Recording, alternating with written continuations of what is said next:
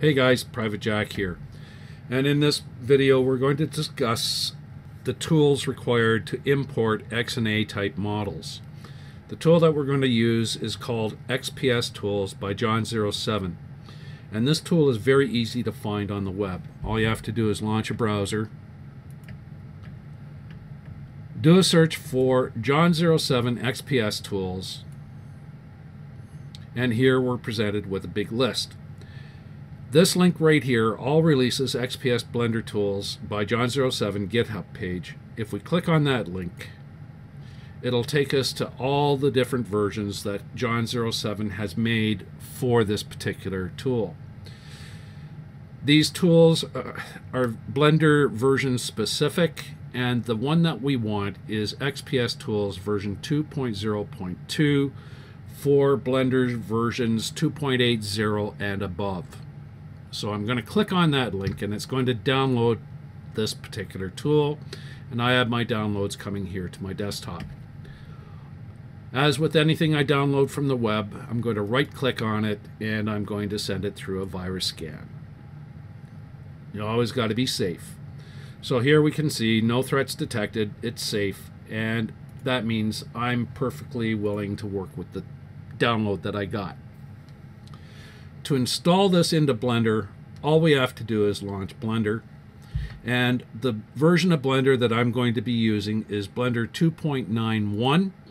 It's the alpha for the next generation that's going to come out of Blender after 2.90 is released in the next couple of weeks. So here, Blender 2.91. To install, all I do is clear the splash screen, go into the Edit, Preferences, select Add-ons, click on the Install button, and point this file browser to where I downloaded that file at. And here it is right here. I select that zip file and click on Install Add-on. As soon as that add-on installs, it's going to present itself in the list, and it's going to be in disabled mode. To enable it, I click on the little checkbox here and turn it on, and now XPS Tools is going to be available to me anytime I launch Blender, because I have autosaves turned on. If you don't have autosaves turned on, make sure you save your preferences before you close Blender, or the next time you launch Blender, the tool will not be available to you. I close off preferences, and I can find XPS Tools in two locations now, and there are other places where XPS Tools is going to be employed, but for now we haven't imported any models yet. So basically all we're looking for is how to where we would go to import a model. The first place, if I press N on my keypad, my keyboard, it'll open up the transform menu.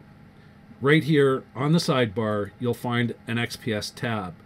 I can click model here and it will open up a file browser where I can go and I can import an XNA model. Also, over here in the file import menu, I will find that there is an XNALara XPS entry now, and here I can see the file types that this particular tool will open. So it'll open XNA ASCII2, .mesh, and .xps type models. So that's all there is to installing XPS Tools into Blender, and we'll get into working with it in other videos as I go through my new guide. So with that, I'm going to close Blender out, say happy porting, and say Private Jack out.